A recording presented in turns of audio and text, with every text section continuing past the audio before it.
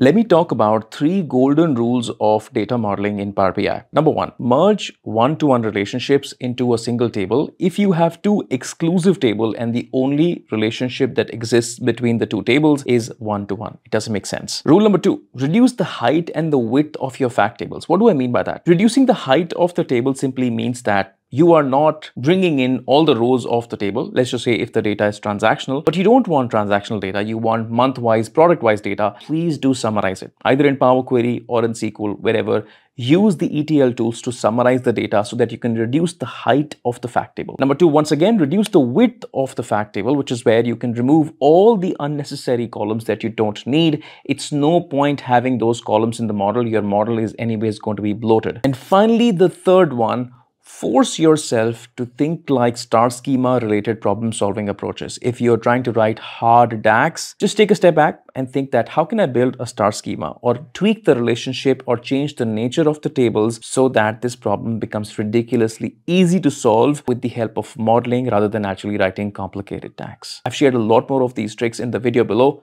Please do watch it and let me know which one is your favorite one. Cheers.